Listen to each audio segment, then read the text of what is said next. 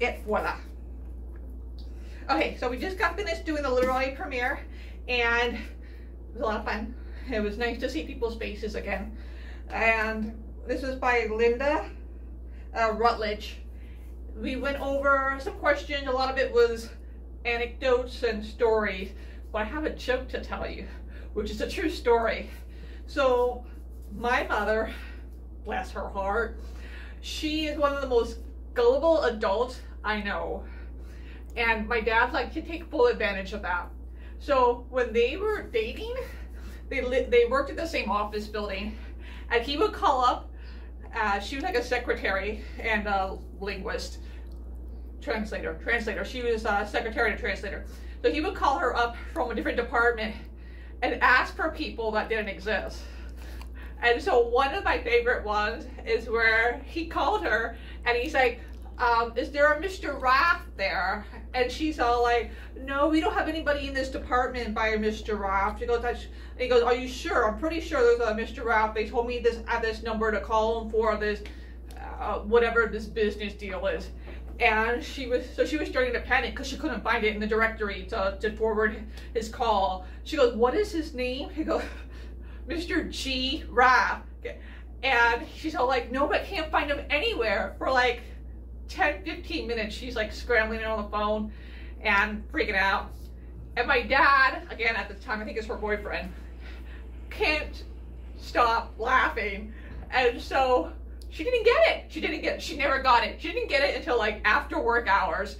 And so my poor mom, but every time I think of the word giraffe, that's the story I think of, is my poor mom. She was so mad at him when she got it, but he's all like, you didn't get it. The other one was Mr. L.E. Font. So let me tell you how that relationship was going. So another thing we talked about a lot with this book was the Great Depression and how it changed the generation in the 1930s with the Dust Bowl, and how a lot of people didn't talk about it and the huge downturn in fortunes. And I remember when I was younger talking to my mother's mother, who was she's Mexican American. Well, no, she's not American. She's green carded American, but she was Mexican, and she was the time of the border, the United States side of the border during the 1930s. So she was in America in the 1930s. And when I asked her about the Great Depression, she had no idea what I was talking about. And my mom had to explain to her roughly the time period.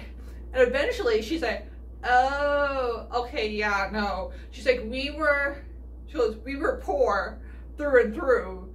We were poor before this Great Depression, as you call it, and we were poor after the Great Depression, and we were poor during the Great Depression. So she said, so their outlook didn't change much at all.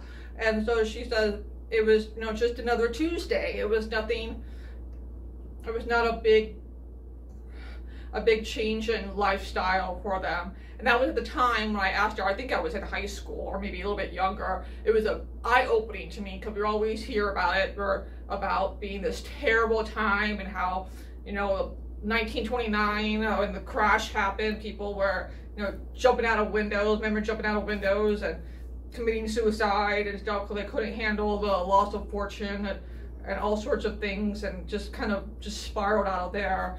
And then yet there are people all over the country who weren't even aware that the Great Depression was happening. So that was an interesting perspective. We do have two read-alikes. One that was brought up during the meeting was Kristen Hanna's The Four Winds, which talks more about the Dust Bowl in Texas. It's a fabulous read from my understanding. The other is the Water for Elephants, which came out quite a few years ago, which actually takes place in the late 20s, or maybe the early 20s. It takes place in the 20s, but it has more of that animalistic animal feel to it. With the circus, this is more of a circus inclined, where West for Giraffes is more zoo and conservation sort of thing, and this circus is kind of the antithesis or the opposite of that. But both kind of have that somber enthralling quality to it, the tone of the writing. So that's the big thing for the premiere, and I'm dressed in my giraffe feeding outfit, boots, you know, as you do. The next book, though, is going to be Clara in the Sun, which will be on, the meeting is on the meeting is on October 6th, the first Wednesday of October at 11 to 12:30, roughly. And this is more of a futuristic type book, so we're going from 1930s to near future.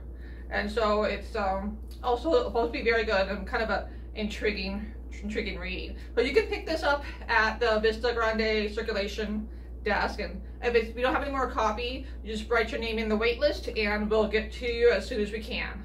Thank you so much.